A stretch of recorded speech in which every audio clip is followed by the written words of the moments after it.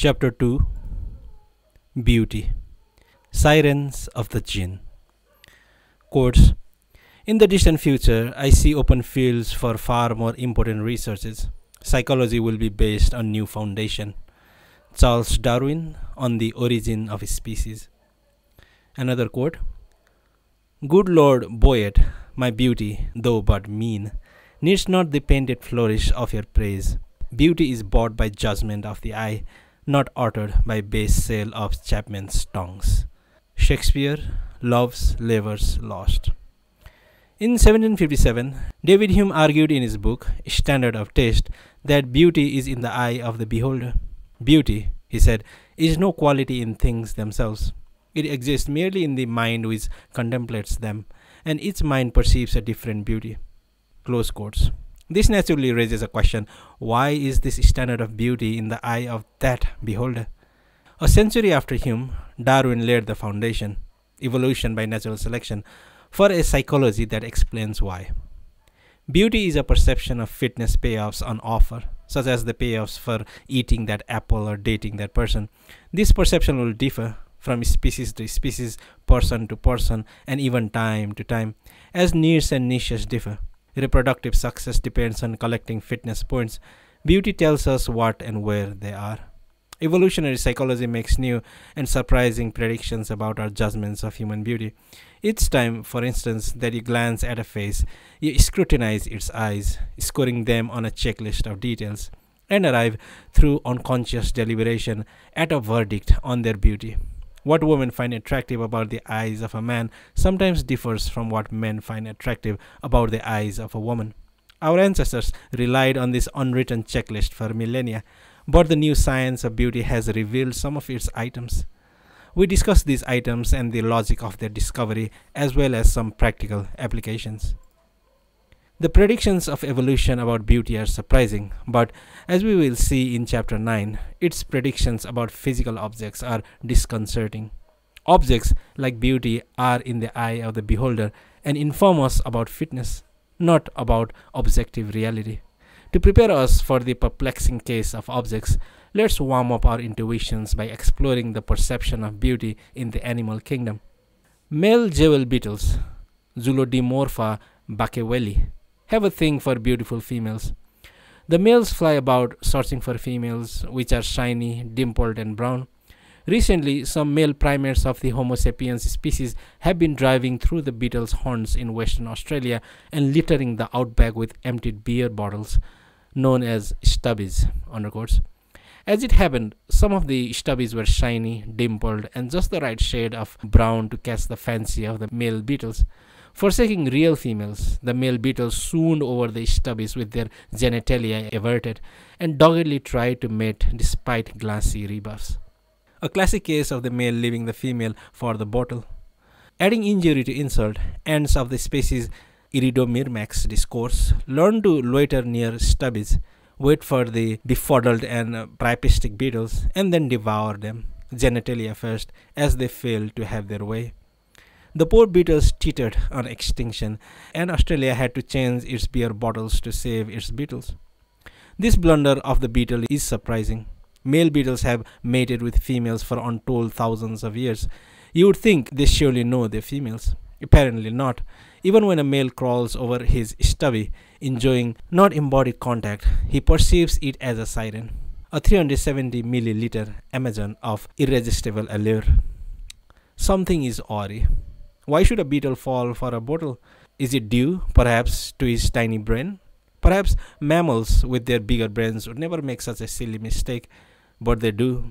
Moose in Alaska, Montana, and elsewhere have been found and photographed mating with metal statues of moose, and even bison, sometimes for hours on end.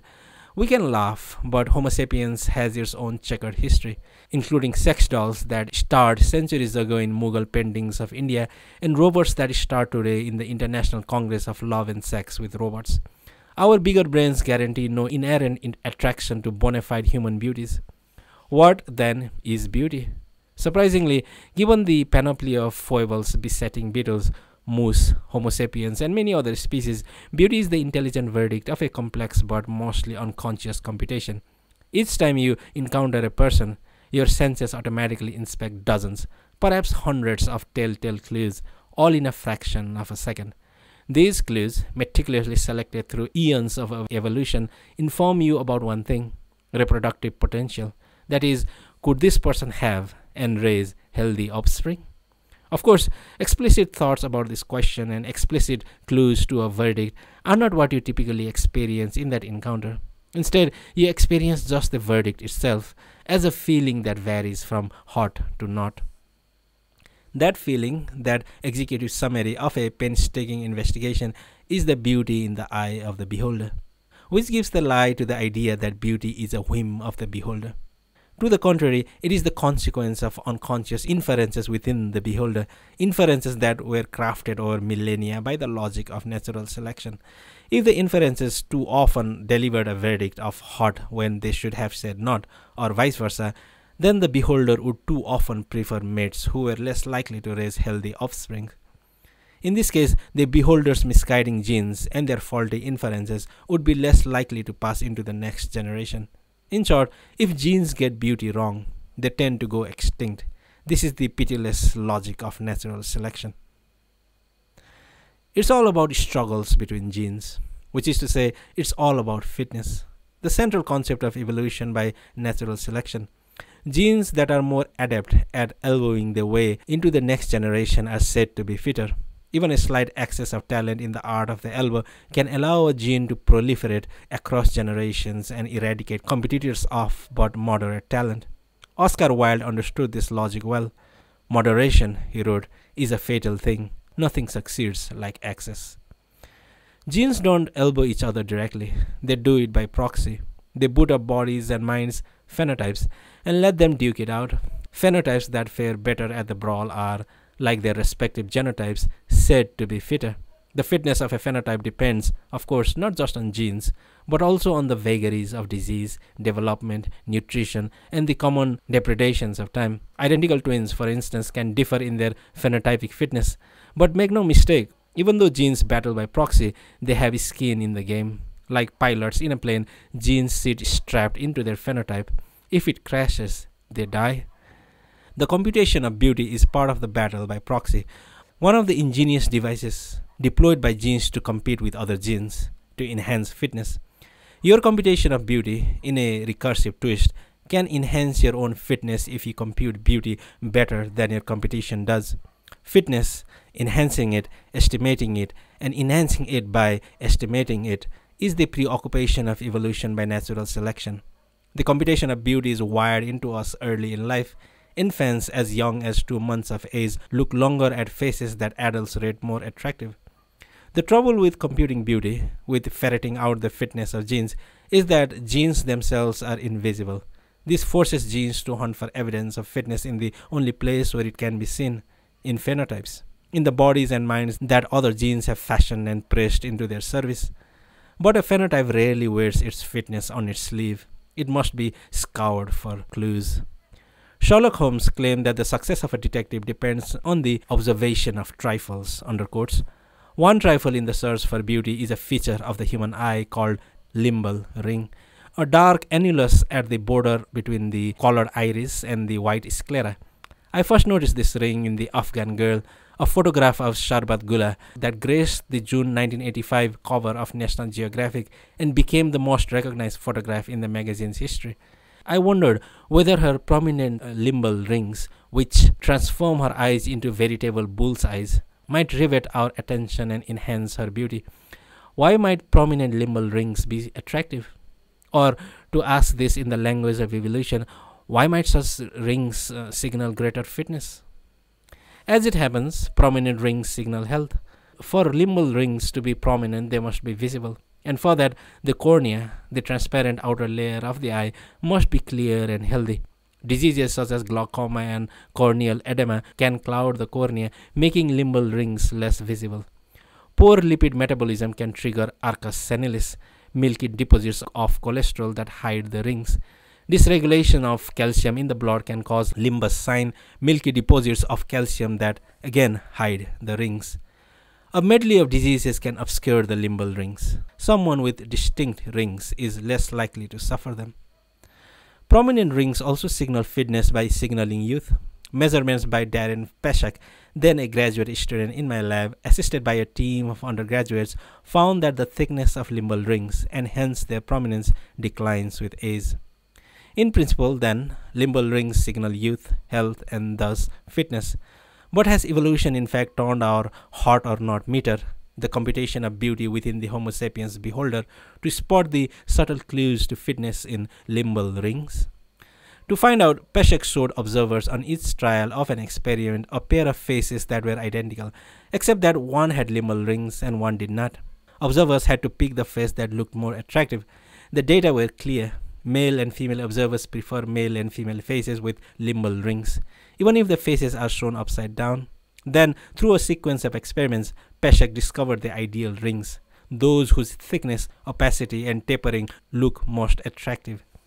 Knowing this ideal, you can enhance your portrait by editing your rings, or kick up your eyes with contacts, now available, that mimic hot rings, like makeup applied directly to the eye itself.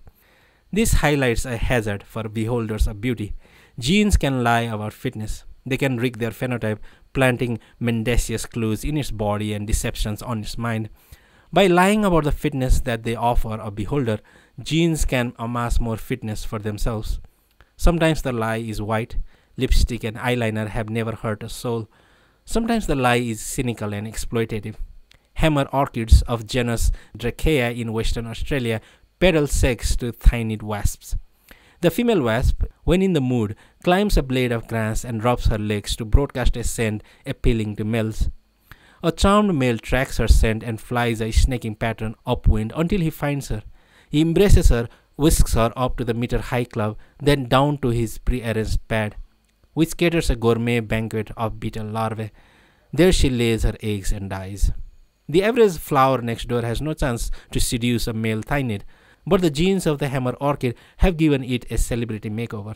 A green and slender stem with the ambience of grass, dangling from its top a labellum with the shapely curves, alluring color, velvety texture, and enticing scent of a female thynid. An entranced male tries to whisk off with the labellum, but learns that this would-be mate will not cooperate. He eventually flies off in frustration, bearing pollen daubed on him surreptitiously during his deflating ordeal. When he tries his luck with another fake mate, he pollinates it. In this charade, Dracea genes get fitness. The wasp just gets used. The lies of genes in the quest for fitness can cross the border from cynical to sinister. Female fireflies of the genus Photoris lure male fireflies of the genus Photinus with a tragic ending. On a lonely night, a Photinus male emits a sequence of flashes.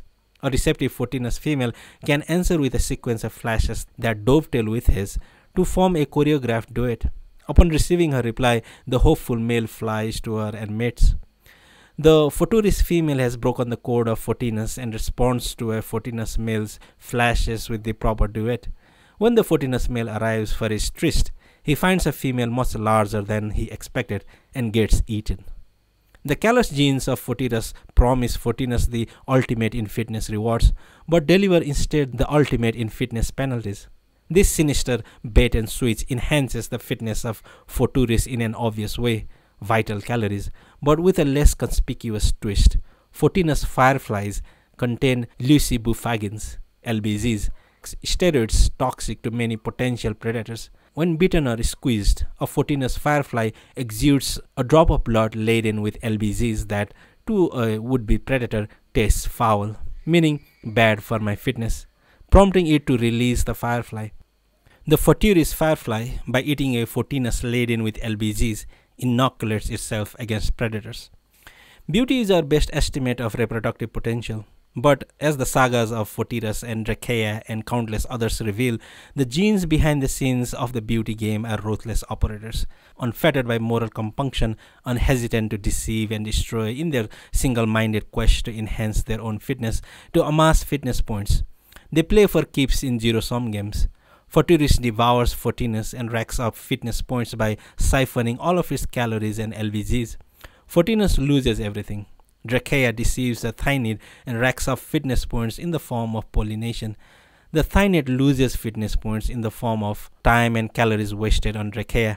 Fitness points are the coin of the realm. The more one collects, the greater one's chance to succeed in reproduction. Machiavellian genes nab fitness points, not as honest wages, but as filthy lucre. Fitness points are not carved in stone, but are as varied as the organisms that seek them, and as fickle as the desires that signal them. For a 14th male looking to mate, an eligible 14th female offers a fitness bonanza. For an amorous male of Homo sapiens, she offers nothing. A change of organism with all else fixed can radically change the fitness payoffs. The payoffs to an organism vary with its state. A clear example is hunger. The delight of a famished teen at the smell of a pizza signals the bounty of fitness offered by the first slice. The indifference or even disgust of that teen an hour and 6 slices later to that same smell signals a dearth of fitness. Same teen, same pizza, but a big change in the fitness on offer because the state and needs of the teen have changed. Fitness points depend on the organism, its state, and its action. Your feeling of sexual attraction, from hot to not, signals your sophisticated estimate of reproductive potential. This estimate, we have seen, here's the state of the limbal ring. What other features of the eye, I wondered, might it attend? Flipping through photos of faces, I noticed that the colored iris looked larger in the eyes of infants than of adults. Negar Samagnezad, a former graduate student in my lab, assisted by undergraduates, confirmed and refined my informal observation with careful measurements on a database of photographs from birth to age 50. There is a decline in the area of the iris relative to the white sclera. But from age 50 on, this area of the iris increases as tissues around the eyes sag and cover the sclera. So the area of the iris relative to the sclera varies systematically with age. This data led me to predict that men prefer, in women under 50, irises that are slightly larger. The facts underwriting this prediction are simple. Larger irises and fertility correlate with youth in females under 50. The infertility rate for females aged 20 is about 3%, aged 30 about 8%, aged 40 about 32%, aged 50 100%. The likelihood of success in getting pregnant for females aged 20 is about 86%. At age 30, it is about 63%. At age 40, it is about 36%. And at age 50, it is about 0. This decline in female fertility has shaped, through natural selection, male judgments of female beauty. The logic is simple. Consider a man whose genes happens to code for a computation of beauty that prizes women over, say, age 50. He can enjoy life in the company of these beauties, but what is the chance that they will bear children with his genes and his computation of beauty? Almost none. By contrast, what is this chance for a man whose genes prize women age 20? Nearly certain. There is, however, a twist. A woman's fertility is not the same as her reproductive value, the number of offspring she can expect in the future. Genes that prize reproductive value tend to win, to elbow their way into the next generation. This value peaks at age 20. A woman at 25 may be more fertile than she was at 20, but her reproductive value was greater at 20. So we expect that natural selection has shaped men to find women most beautiful at about 20. This leads to a clean prediction. Men over 20 should prefer younger women. Men under 20 should prefer older women. Both predictions have been confirmed in experiments. Men over 20 prefer younger women. No surprise, but teen males prefer women who are slightly older. This supports an evolutionary account over certain rival accounts. The preference of teen males is not, for instance, due to positive reinforcement from older women who rarely reciprocate teen advances. It is not a desire to dominate, which is unlikely to succeed with older women, nor is it due to culture. The experiments have been replicated in several cultures. In some natural selection fashioned within men, a feeling for beauty that pivots on evidence of reproductive value. Any signal of youth, such as a larger iris, is crucial evidence of reproductive value in a woman. So I predicted in 2010 that men prefer larger irises in women under 50. This prediction is distinct from the prediction about the attractiveness of limbal rings. The size of an iris can vary without varying the size or visibility of its limbal rings. To test this prediction, Samagnezad showed observers pairs of faces that were identical, except that the irises of one face were larger. Observers picked the more attractive face. The data were clear. Men prefer female faces with larger irises, even if the faces are seen upside down. Our genes compel men to detect and desire this subtle cue to female fitness. A woman who knows this can enhance her beauty. In photographs, she can simply edit her irises. In daily life, she can wear big eyes, contacts that enlarge irises. These contacts are now popular in Japan, Singapore, and South Korea. An artist who understands the impact of iris size can manipulate her viewers. Indeed, art, in this case, anticipates science. Japanese anime and manga cartoons, seeking to accentuate youth, depicted female characters with large irises long before our research. What about women? Do they prefer large irises in men? Recall that a limbal ring signals youth and health by being distinct, and that women evolved to prefer men with distinct rings. But a large iris only signals youth. Unlike a distinct ring, which bespeaks an eye that is clear and thus free of disease, a large iris offers little clue to health other than the clue of youth. So in the case of irises, unlike the case of limbal rings, it is more difficult to predict what women want. Their tastes are more complex.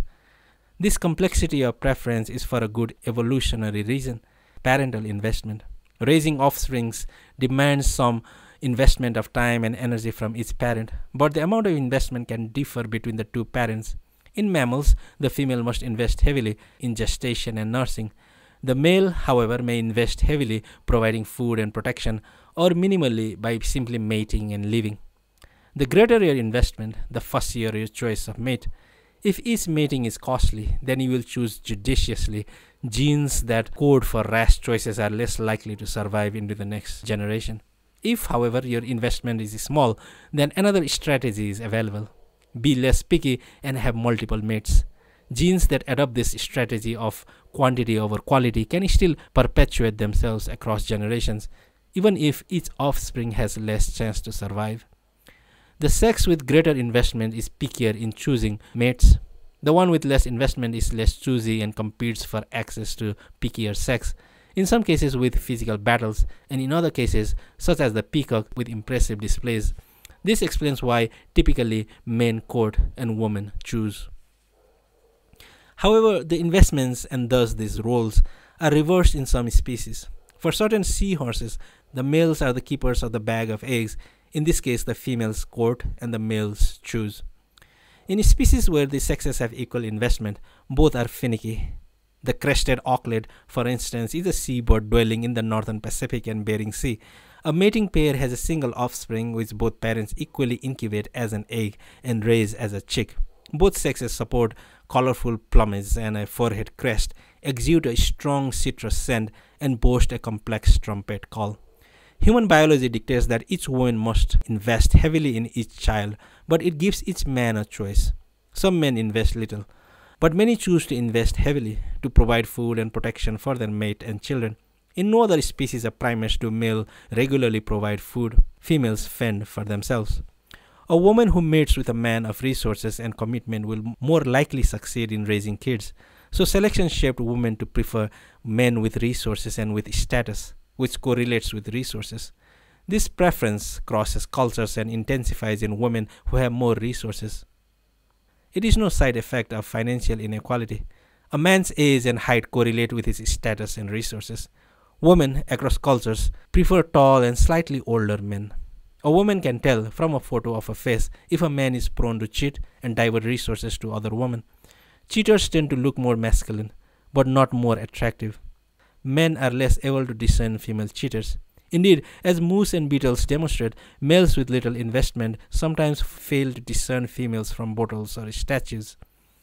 A woman who mates with a man of good genes will more likely succeed in raising healthy kids.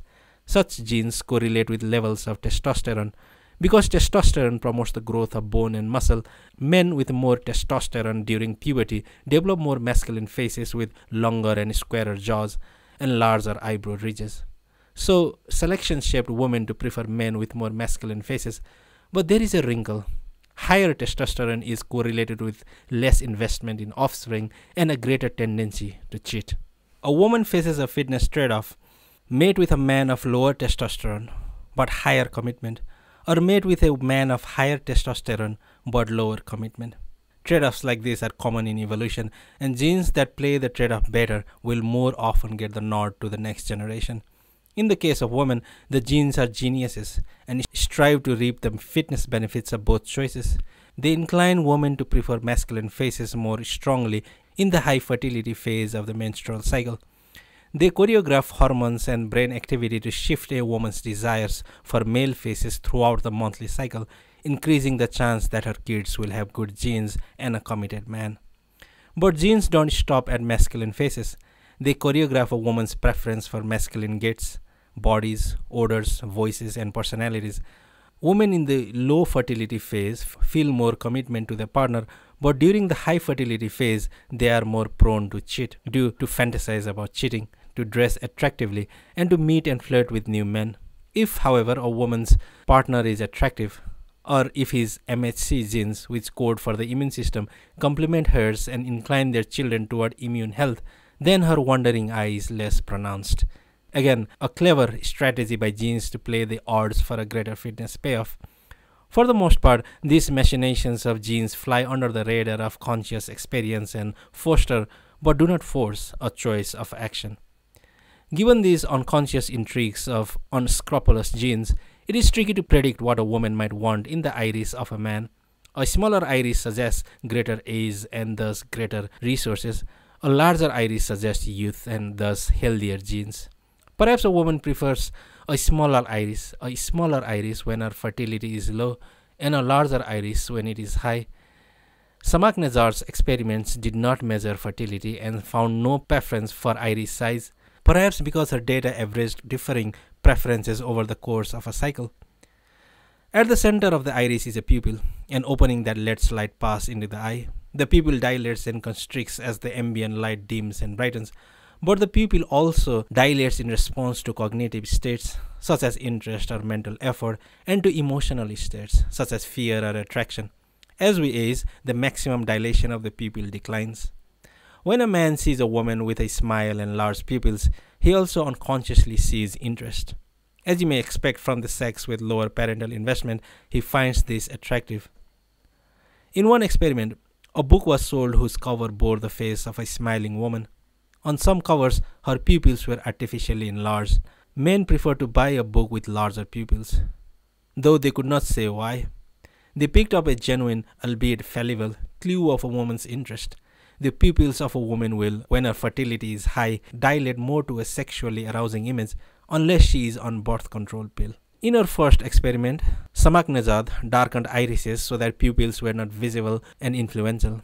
But in a second experiment, she studied how the sizes of iris and pupil interact to influence attraction. She showed men on each trial 2 photos of a woman's face that were identical, except that one had larger irises and pupils. The men were asked to pick the more attractive face. As expected, they picked the face with larger irises and pupils. These are cues to youth and interest. Then Samaknazad put the men in a quandary. On each trial, she showed them 2 photos of a woman's face that were identical, except that one had larger irises and smaller pupils. This forced a man to choose between a younger woman showing less interest and an older woman showing more. Different men took different strategies. Some chose the younger face, others the face showing interest. Such variations of strategy are green shoots for the pruning hand of natural selection. When in low fertility, women prefer smaller pupils, less interest in the eyes of men. A few days before ovulation, they switch to prefer larger pupils.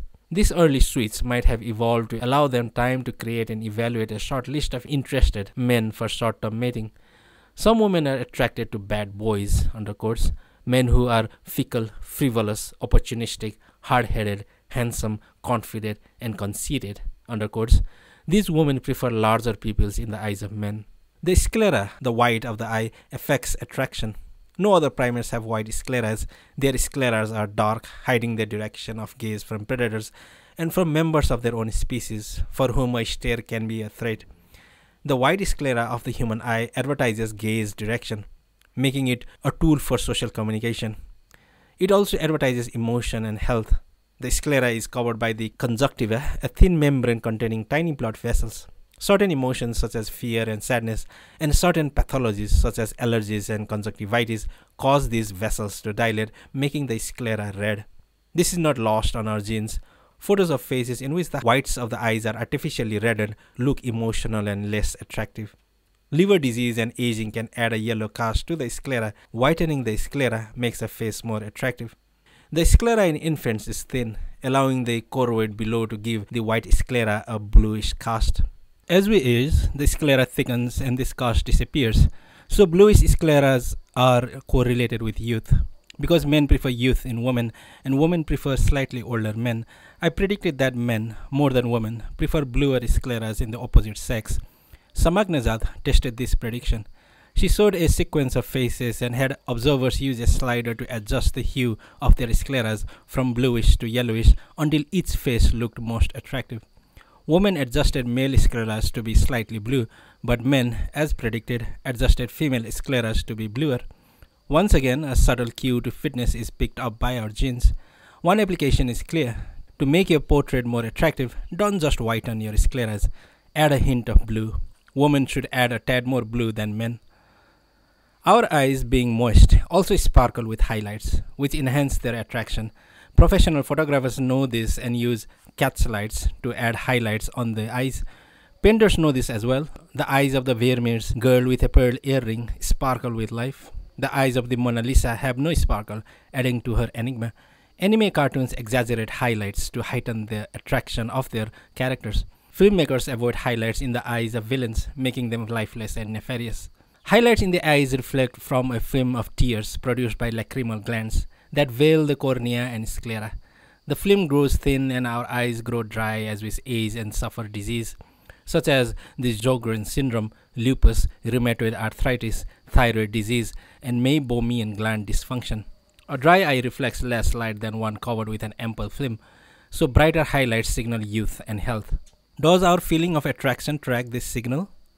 Darren Peshek found that indeed it does. Faces with highlights are more attractive than faces with no highlights or dim highlights. But if the highlight in one eye is higher than in the other, suggesting an asymmetry between the eyes, then the face is much less attractive. If you add highlights to your portrait, take care that they are vertically aligned. Humans are not alone in their attention to highlights in eyes. The owl butterfly, for instance, has fake owl eyes painted on its wings, each eye flourishing a fake highlight. This attention to detail suggests an evolutionary arms race in which fake eyes, in order to scare avian predators, grew even more realistic as the vision of hungry birds grew ever more discerning. At the same point in this race, a mutation, perhaps affecting genes such as the ingrailed distal-less hedgehog or notch genes, daubed a highlight on an eye spot that was lifelike enough to scare off birds, and the mutation caught on. This arms race is oft repeated. Many species of butterflies and moths, in their battle to survive, flaunt eye spots with fake highlights. Fake highlights can also promote love. For females of African butterfly Bicyclus anainana, the highlights on a male's eye spots, if crafted just right, are a turn on. If his smell is also up to par, they are irresistible. Why are fake sparkles so alluring? A male whose eye spots have the right sparkles is better at scaring off predators and staying alive. A female attracted to him is more likely to have offspring with eye spots that scare off predators. So the genes behind her attraction are more likely to spread. Fake highlights attract love because they avoid war. Genes have other strategies with eye spots. The large and flamboyant tail of the peacock, for instance, with its spray of hypnotizing eye spots, signals to the peahen that, despite this weighty handicap, he is fit enough to avoid predation and thus fit enough to warrant her affection. Genes use many schemes to push their way into the next generation. All's fair in love, war, and snatching fitness points. The eyes of animals on land sparkle with highlights because the index of refraction of light in air differs from its index in the film of tears on the eyes. For creatures in water, this difference of index disappears, and with it the sparkle of highlights in their eyes. Some fish, such as the eye spot goby, the ambon damselfish, and the copperband butterfly fish, evolved eye spots as a defense against predators. But their eye spots lack highlights because eyes in water lack highlights. The fitness payoffs for fake highlights depends on the context. Some if by land, none if by sea. Your genes ply a variety of strategies to finagle their way into the next generation. It wasn't until 1863 that William Hamilton, then a graduate student in London, discovered that the genes inside your body can also push the genes inside other bodies into the next generation. Not just any other bodies, but bodies that contain genes related to your own. You share half of your genes with your siblings and parents, a quarter with your grandkids, and an eighth with your cousins. Hamilton discovered that natural selection permits a strategy to survive if it confers a benefit of fitness to a relative that is greater than its cost of fitness to you. How much greater depends on how related you are. The benefit to a brother or sister must be at least twice the cost to you. The benefit to a grandchild at least 4 times the cost to you. And the benefit to a cousin at least 8 times the cost to you. This broader notion of fitness is called inclusive fitness, under quotes, to distinguish it from the notion of personal fitness, under quotes, which we have discussed until now. The two notions are not at odds. Inclusive fitness simply recognizes a broader spectrum of strategies by which genes muscle into the next generation. Inclusive fitness can explain the evolution of some altruistic behaviors which enhance the fitness of others at a cost to oneself. An example is the alarm call of the Belding's ground squirrel, a native of the northwestern United States, which sits low on the food chain and high on the menu for eagles, weasels, bobcats, badgers, and coyotes. If a wary squirrel detects an eagle, it shrieks in alarm, even if it is exposed and vulnerable. It warns nearby squirrels and risks its own life by calling attention to itself. If nearby squirrels share genes of shrieking and alarm, this strategy lubricates the passage of these genes to the next generation, even if now and then a sentinel becomes a meal. The genes survive even if, and indeed because, some squirrels are sacrificed. That's a risk the genes are willing to take. There are limits, however, to the altruism of squirrels. When a predator comes by land rather than by air, a squirrel darts to safety before shrieking. A gene in you that forfeits you to save your neighbor can survive if it also resides in that neighbor. The chance of co-residence depends on your genetic relatedness. Because we cannot inspect DNA, our genes have evolved strategies that fallibly but adequately estimate relatedness. One strategy assumes that your conspecifics, members of your own species that are nearby, are more related to you than those further away. This is true often enough to shape a useful heuristic. Show more altruism towards those you more often see. Another strategy estimates relatedness from sensory cues. A female Belding's ground squirrel, for instance, relies heavily on scents to estimate relatedness and favors those who smell more related to her. Larry Maloney, a professor of psychology at New York University, and Maria del Martello, a professor of psychology at Padua University in Italy, found that we can estimate kinship between strangers by looking at their faces. We glean more information about kinship from the upper half of the face than from the lower. The eyes, in particular, account for 1/5 of our ability. The features of the eyes that influence our estimate of kinship are not yet known. We have seen in this chapter that features of eyes, such as the limbal ring, can make us attractive and thereby enhance our personal fitness. The eyes, as it happens, also inform us about kinship and thereby enhance inclusive fitness. The eyes may be windows to the soul, but they are certainly windows to what matters most in evolution, fitness, both personal and inclusive. I focused in this chapter on the beauty of eyes, both for brevity and because we spend more time watching eyes than any other objects. Our genes, of course, estimate fitness using hundreds of other sensory cues, such as height, weight, smell, and the quality of voice. Genes shape male perceptions of female beauty. To be clear, this fact does not justify sexism, patriarchy, or oppression of women. The discovery that genes influence our emotions and behavior does not justify an oppressive status quo any more than the discovery that genes influence cancer justifies cancer.